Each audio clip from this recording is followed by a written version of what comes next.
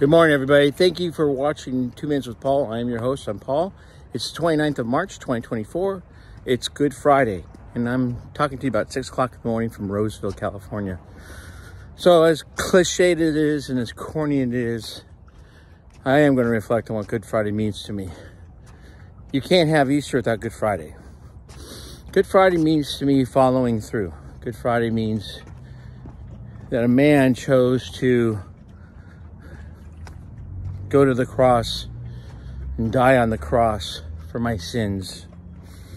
I'm a broken man. Many people would tell you, just look at the hat. I'm broken. Yet on the other hand, I'm full of Jesus' love. He's in my DNA.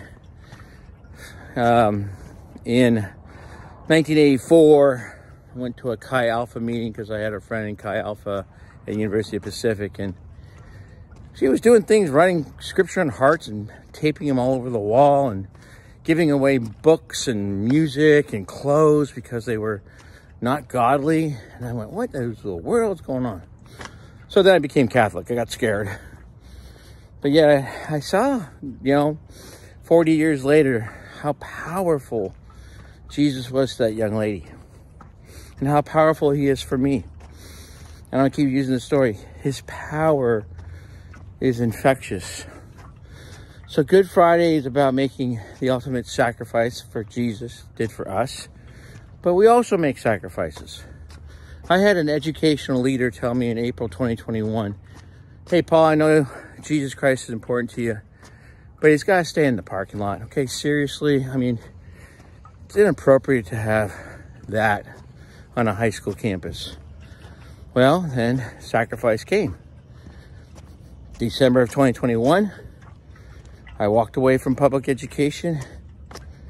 I didn't walk away from people, but apparently I guess I did.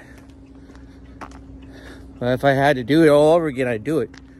There's no doubt it hurts, but it doesn't hurt like being on a cross. It doesn't hurt like being scourged, but it still hurts.